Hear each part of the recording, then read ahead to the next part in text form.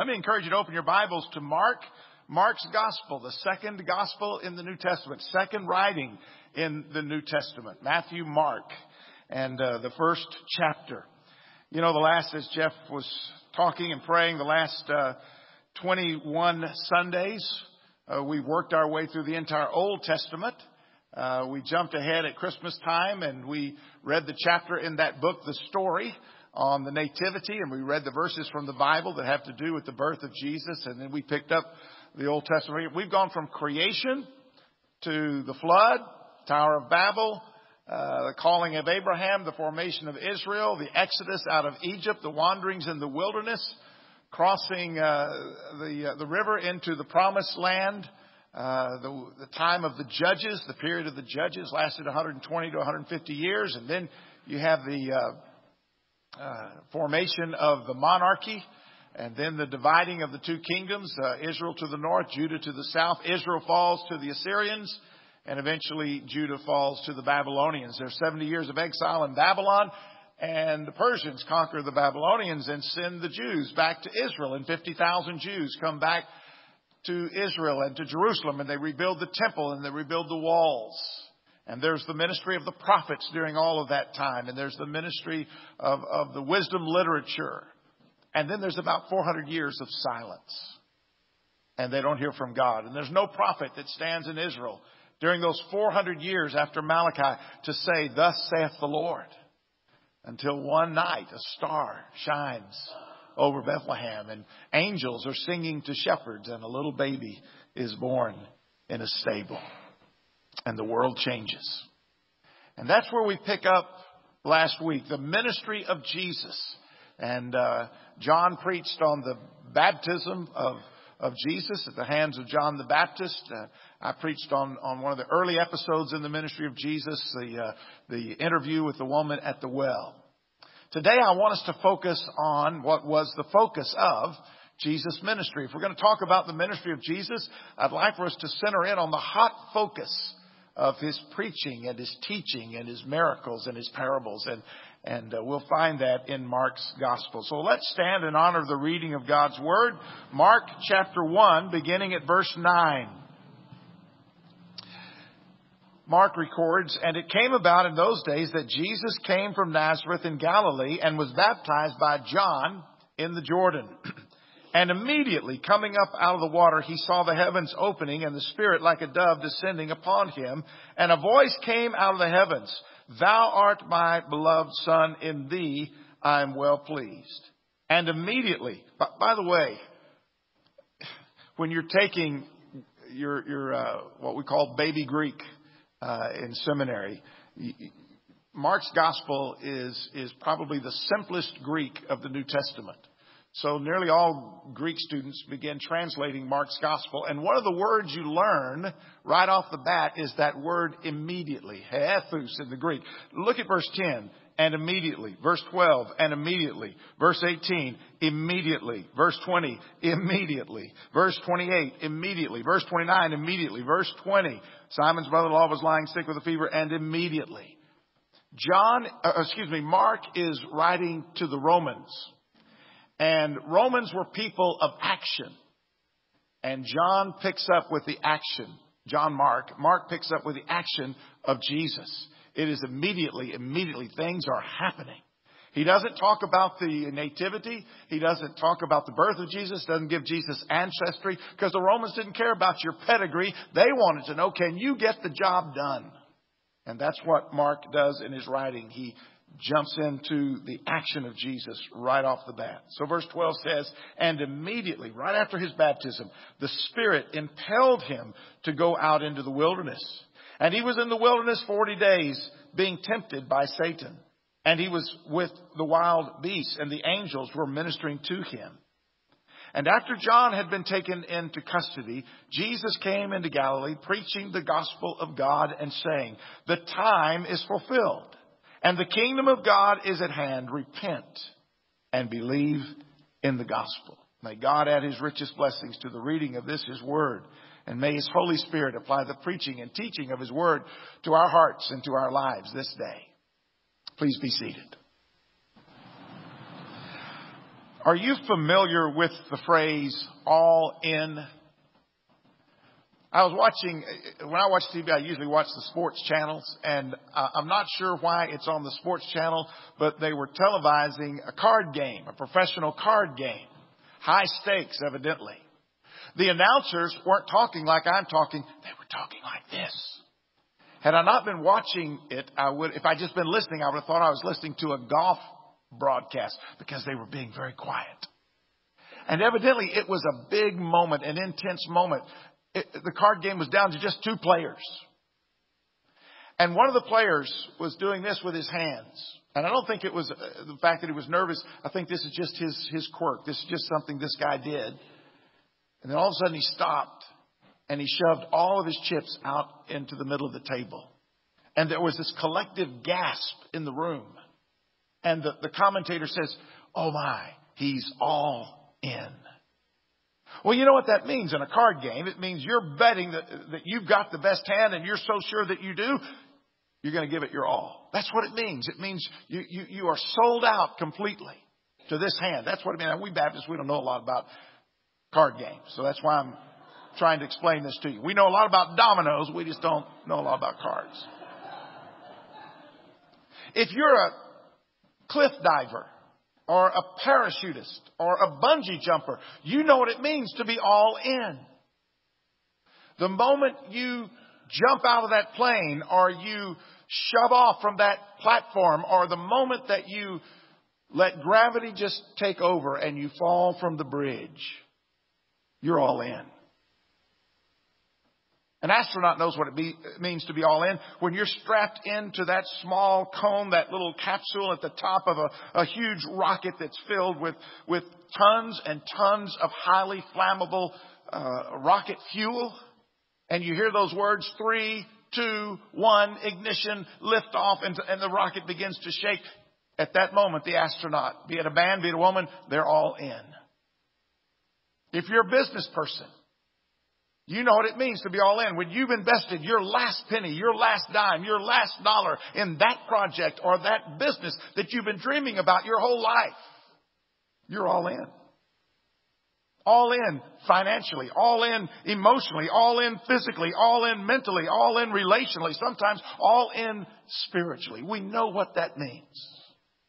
But what does it mean to be all in for Jesus Christ? As a follower, as a disciple of Jesus, what is it to be all in? Well, as always, we turn to Jesus as our example, and he doesn't disappoint. From the earliest descriptions of Jesus after his birth, it's found there in Luke chapter 2, verse 52. The scripture says that Jesus, age 12, he grew in wisdom and in stature, in favor with God, in favor with man. Jesus had committed himself fully to following God's plan for his life. He was all in intellectually, all in physically, all in spiritually, and all in socially. No part of his being as a young man or as a mature adult was neglected or uncommitted to the Father. Jesus was all in. Now, in the New Testament, those 4 documents that tell the story of Jesus' birth, Jesus' life, Jesus' ministry, his death, and his resurrection, we call them the Gospels. Matthew, Mark, Luke, and John. They're the good news of Jesus. But Mark's is the basic gospel. Mark's is the succinct gospel. Most scholars believe that Mark's was the first gospel written, and that Matthew and Luke take their lead from what Mark had written.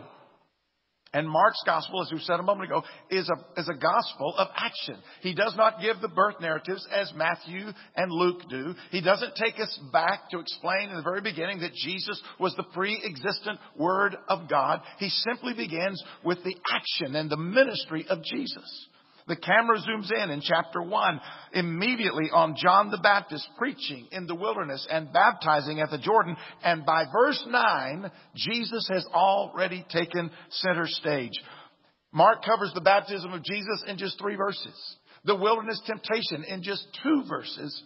And then in verses 14 and 15, he begins with the ministry of Jesus. There again, it says, after John, speaking of the Baptist, has been taken into custody, Jesus came into Galilee, proclaiming the gospel of God and saying, the time is fulfilled. The kingdom of God is at hand. Repent and believe the gospel. The time is at hand. The time is fulfilled. That word time, the Greeks had two words for time. Two words for time. One was the word chronos. It's where we get our word chronology. It speaks of calendar time. Time moving from the past to the present and to the future. And it's the picture of Father Time. He's stooped over and he's got his black robe on and his cane and he's moving forward ever so slowly, but he is moving forward. That's chronos, chronology. The other word the Greeks used for time was the word kairos. That word speaks of special time, opportunity time. And the picture they had in their mind of kairos was not this old stooped over Father Time, but a fleet-footed youth with wings on his sandals. And he's not wearing a robe. He's stripped down for the race. And his head is completely shaved. It's completely bald except for one lock of hair on his forehead. And the idea is when this kairos comes by you, when this opportunity is going by, if you don't grab him while he's right in front of you, once he's past you, there's nothing to hold on to. He's gone and you've missed it. You've forfeited that opportunity. Jesus is saying the time has come. An incredible opportunity is before you. This is a special moment in history. It's a time to be all in. If I was a first century seeker, if I were hearing this for the first time, I'd want to ask Jesus, all in for what? What is it that you're calling us to be committed to? What is it that we are being asked to be involved in? What's this can't miss opportunity that you're talking about? Well, he explains that in the very next phrase. The time is fulfilled. The kingdom of God is at hand. The kingdom of heaven is here. The time has come, Jesus declared, for God's kingdom to be established on this earth. And that's what the ministry of Jesus was all about. The keynote of the preaching of Jesus and the ministry of Jesus is none other than the kingdom of God. The kingdom of heaven is at hand. Parable after parable that Jesus told is about the kingdom. How often he began his parables by saying, the kingdom of heaven is like. Sermon after sermon is about how life is to be lived in the kingdom of God as citizens of that kingdom. Miracle after miracle was performed to give us a preview of the joy and the wholeness that awaits those who are part of God's kingdom. On virtually every page of the Gospels, Jesus is revealing some aspect of the kingdom to his disciples and to us. So that begs the question, if the kingdom is central to Jesus' life and Jesus' work, if it was the hot focus of his preaching and his ministry, then we do our best to understand what the kingdom is and what the kingdom is not and what the New Testament has to say about it. The kingdom of heaven, first of all, is not a group of people, which means the kingdom is not the church. I had someone come to me after the early service and say, I thought the kingdom was the church. I thought we are the kingdom of God. Pioneer Drive is the kingdom. No, the church is not the kingdom. Churches die. I can take you to places in Abilene where there used to be churches and they're not churches anymore. I can take you to liquor stores in parts of Texas that used to be churches and now they're liquor stores. The kingdom is bigger than any church. The kingdom of God is bigger than the church. Now, the church is an outpost of the kingdom. Yesterday, my wife with some of her friends, gave some of you ladies a shower for a bride-to-be. And it was at our house from 1 to 3. 1 to 3. Prime time for basketball on TV on Saturday. And my wife's given a shower. So I did what any good husband would do. I drove to San Angelo. As I was driving to San Angelo, I passed on 277 South, Fort Chadbourne. Fort Chadbourne. That at one time was an outpost of the U.S. Army back in the 19th century. It was an outpost of the United States government out on the frontier, out on the prairie. It was not the government. It was not the army, but it was a manifestation of the army. Pioneer Dry Baptist Church is not the kingdom of God, but we are a manifestation of the kingdom of God. We're an outpost of the kingdom, doing the work of the kingdom, but we are not the kingdom of God. The kingdom of God is not a geographical place on the map. You can't lay out a map or look at a globe and point to one place and say, now there's the kingdom of God. Let me tell you what the kingdom of God is. The kingdom of God is the sovereign rule of God in people's lives. The kingdom of God is the sovereign rule of God in people's hearts and in people's lives. Now you say, well, that's a great definition, but where does that come from? I don't remember that as a scripture in the Bible. Oh, it's there. And it comes from Jesus. In the Sermon on the Mount, which is kind of like the Constitution for the kingdom of God, Matthew 5, 6, and 7, Jesus describes what the kingdom is to be like. And he describes what we as kingdom citizens are to be like. He gives us the ethics of the kingdom and the principles that we're to follow as kingdom citizens.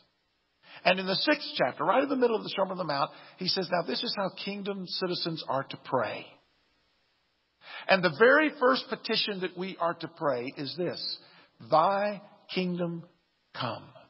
Jesus says, Father, may thy kingdom come. What does that mean?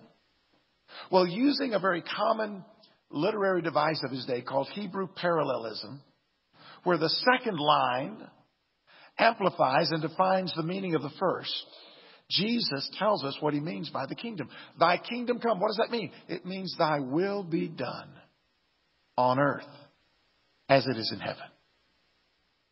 Wherever people are doing the will of God, wherever people are sold out, all in for the kingdom of God, doing the will of God, submitting their lives to the sovereign rule of God, there is the kingdom of God. So when Jesus arrives on the scene in Mark chapter 1 with the announcement, the time is fulfilled and the kingdom of God is at hand, he is declaring to the world that the sovereign will, the sovereign rule of God is now here. It's incarnated. It's embodied in the person of God's Son. The time to be all in, Jesus says, is now. And it's not an individual thing. It's not merely a church thing. It's not a Baptist General Convention of Texas thing. It's a kingdom thing. Christianity from the get-go was first and foremost a kingdom movement. And it must be today.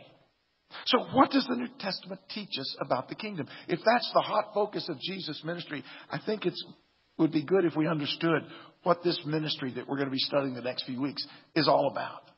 So if you're taking notes, as I'd encourage you to do, I'm going to give you 7 things about the kingdom of God. And you're going, oh no, he usually gives us 3. We're going to be here till it's 80 degrees. No, we're going to be short. We're going to be brief on these. But you may want to write these down. First of all, the kingdom of God is not something we establish. Kingdom of God is not something that we build. We make it happen. At least 14 different verb forms are employed in the New Testament with reference to the kingdom of God. And never does it say that we build the kingdom. Mark says that we receive the kingdom. Luke says we enter into the kingdom. Matthew says we are to proclaim the kingdom. But nowhere does the New Testament speak of you and I building the kingdom of God. The kingdom of God is God's sovereign rule in people's lives. And only God can bring that about. So it's not something that we build. Secondly, the kingdom of God, or God's sovereign rule, has come into history in the person of Jesus Christ. In Luke chapter 11, Jesus cast the demon out of a person, and his critics, the religious rulers of the day, accused Jesus of casting out demons by the power of Satan. And he just laughs. He says, are you nuts? Why would, even Satan's smarter than that. Satan would not cast out his own workers by his power. That means he would be fighting against himself.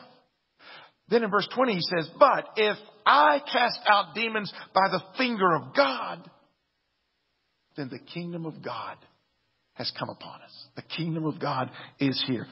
The establishment of God's kingdom on earth is wrapped up in the person of Jesus Christ. By His sinless life, by His vicarious substitutionary death on the cross, by His glorious resurrection, Jesus has established the sovereign rule of God on earth. And even though not all people at this time are yielding to God's sovereign rule, that does not mean that the kingdom has not come. There are a lot of folks that don't obey the laws of our land. That doesn't change the fact that they are still the laws of our lands. There are some folks who have said, he's not my president. That doesn't change the fact that whoever's president is president. And just because not everybody yields to the kingdom doesn't mean that God's kingdom has not arrived. It has been established in history through the person of Jesus Christ. Thirdly, the kingdom of God, though initially small, will eventually be acknowledged throughout the whole earth. Jesus teaches this again and again, especially in His parables. In the 13th chapter of Luke, Jesus gives the parable of the mustard seed. And He says, what is the kingdom of God like, and to what shall I compare it? He says, it's like a mustard seed which a man took and threw into his own garden, and it grew and became a tree, and the birds of the air nested in its branches. The kingdom of God, small in its beginning, baby in a manger. But eventually it becomes huge in its influence. Huge in the way that it eventually impacts the world. This is the promise of God. It's presented by John at the end of the Bible. When in Revelation chapter 11, John says the day is coming where the kingdom of this world becomes the kingdom of our God and of His Christ, and He shall reign forever and forever. Sometimes it does seem as though the powers of evil are prevailing. Hate is strong and mocks the song of peace on earth, goodwill to men. But the promise of God's word is that the kingdom of God has been established, and that however faint its influence appears to be now, there will come that day, that moment in history, when every knee shall bow and every tongue shall confess that Jesus Christ is Lord, to the glory of God the Father. That's the promise of God's word. The kingdom will eventually be acknowledged in all the earth. Fourth, the kingdom of God is open to all people. It is open to all people. When Jesus was just an infant, Mary and Joseph brought Him into the temple to be dedicated to God. And they hand Him into the arms, or they place Him in the arms of an aged saint whose name was Simeon. Simeon was a priest, and it had been revealed to him by the Holy Spirit that he would not die until he saw the Lord's Christ, the Lord's anointed. And somehow by the Spirit of God revealing it to him, when he took the baby Jesus in his arm, old Simeon knew, this is the one. This is the Messiah. And he holds him up and he blesses God, and he says, not only is this child to be the glory of God's people, the glory of Israel, but he is also to become the light of revelation to the Gentiles. Simeon, in doing this, was reminding Judaism of his day that from the very beginning, God's purpose was to share His grace not just with one ethnic group, the Jews alone, but with every tribe and every tongue and every nation on earth. And any person can come under the sovereign rule of God and become a part of God's eternal kingdom. That's the whosoever will of the gospel. The kingdom of God is open to all people. Fifth, the kingdom of God is different from every other kingdom. There's no kingdom like it. Jesus said to Pilate during the time of His scourging and the mockery of the trial, my kingdom is not of this world. He was underscoring the truth that in the kingdom of God, there's a different set of values that govern. A different set of principles that rule our lives. The kingdoms of this world are marked by ostentatious displays of wealth, ruthless demonstrations of power. Meticulous attention is given to status and position. But in the kingdom of God, what marks the kingdom is mercy and gentleness and kindness and generosity, love and forgiveness. In the kingdom of God, a man is not considered to be great by the number of people who serve him. He's considered to be great by the number of people he or she gladly serve. It's completely different. I love the way Philip Yancey, a popular writer, puts it in one of his books. He says, a society that welcomes people of all races and social classes, that is characterized by love, not polarization, that cares most for its weakest members, that stands for justice and righteousness in a world enamored with selfishness and decadence. A society in which members compete for the privilege of serving one another. That's what Jesus meant by the kingdom of God. The kingdom of God is radically different than all the other kingdoms of the world. Sixth, Jesus is the king of this new kingdom. Every kingdom has a king, and Jesus is the king of the kingdom of God. The enemies of Jesus hurled this complaint against his disciples in the town of Thessalonica as Christianity was spreading into Europe. It went into Greece, and in Thessalonica, the enemies of Christ went to the authorities and they complained. They said, these followers of the Galilean, they're all defying Caesar's decrees. They're saying there is another king, one called Jesus. And they were absolutely right. There is another king. There is another Lord. There is another sovereign. It's King Jesus. King Jesus, designated not with a crown, but with a cross. King Jesus, conquering not the armies of Rome, but the powers of sin and death and hell and Satan himself. King Jesus, whose claim to sovereignty and deity is not vindicated by popular acclaim, is not determined by the vote of the majority, but by God's action of raising his obedient Son from the grave, that he might be seated at the right hand of the Father in glory. Teresa of Avila, a mystic of the 16th century, would always address Jesus as Your Majesty. She understood there's another king. And we would do well to follow her example. There is a king who rules eternally over the kingdom of God, and it is his majesty, the Lord Jesus Christ. One final truth regarding this kingdom. To recognize the true king is to give him your full and total allegiance. Your full and total allegiance. In the Sermon on the Mount, when Jesus is describing how kingdom citizens live, he says that no man can serve two masters. You'll either love the one and hate the other, or you'll hold to the one and you will despise the other. But you can't serve two masters. To recognize Christ as your king means that you pledge your full and total allegiance to him and to him alone. That's the essence of the kingdom of God.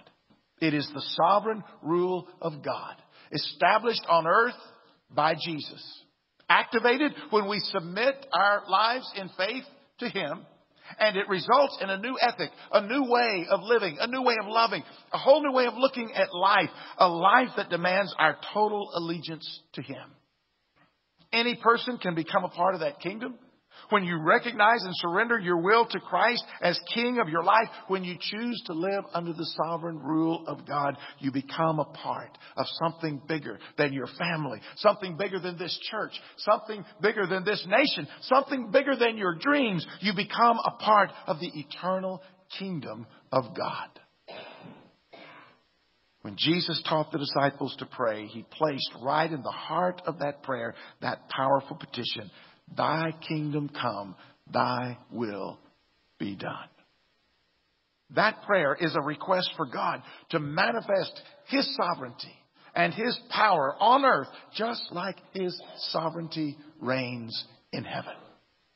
And that should be the request of every man, woman, boy, or girl who through Jesus Christ has become a citizen of the kingdom. Thy kingdom come, thy will be done on earth as it is in heaven. Bobby Richardson, the second baseman of the New York Yankees back in the day. And he prayed a very brief but poignant prayer at a Fellowship of Christian Athletes gathering.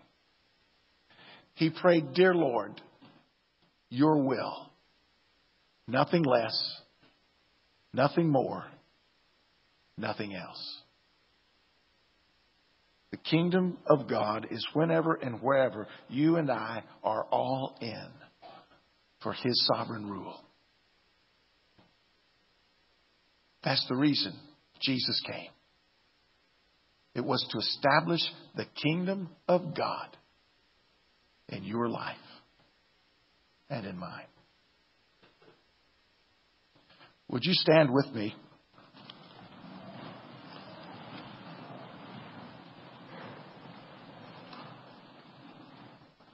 And let's bow together and let's pray together our Lord's Prayer.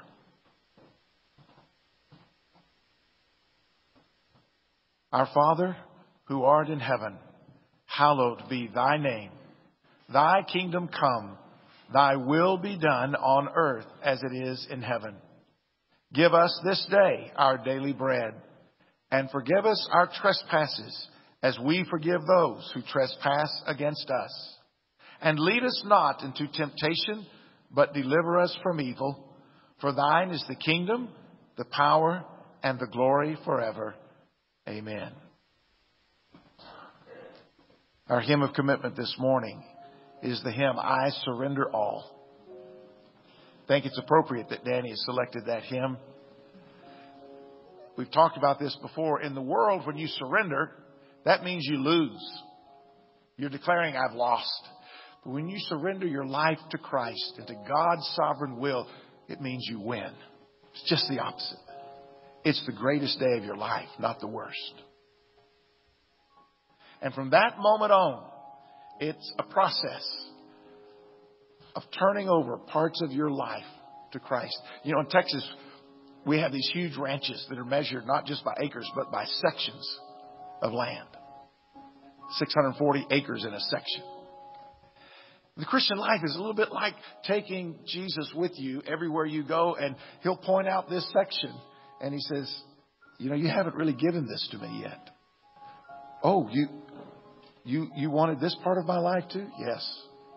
And you yield that to Him. And then there's another section, and then another, and it's just until we get to that place where we are being conformed to the image of Jesus more and more, day by day. And the goal is that when He calls us home and we walk through the gates of heaven and we pass down the corridor to the throne room to see Jesus, and the angels are lining that corridor, that they look at you and they step back in wonder and say, oh my goodness, look how much like Jesus she looks. Look how much like Jesus he looks. And it begins when you say yes to Christ. I want to be a part of your kingdom. I yield my will to yours, your sovereign will in my life. Thy kingdom come, thy will be done in my life on earth as it is in heaven. Maybe you have a commitment that you need to make public this morning for Christ. Charlene Smith came this morning from First Baptist Church of Graham, Texas. She's moved to Abilene. She needed a church family, a church home, and God led her here. Maybe God has led you to Pioneer Drive and you want to become a part of our church today. Maybe you want to bow to King Jesus and say, for the first time in my life, I'm opening my life to Christ and I'm receiving Him as my Lord and Savior. We rejoice with you in that decision. Or maybe God's been leading you to some new place of service or ministry or some task, and it's been a struggle, but you're saying yes to Him, but you need the church to encourage you and stand with you. We'd love to do that. However God might be leading. Jeff will be here. I'll be here. More importantly, the Lord is waiting. You come as we sing together. I surrender all.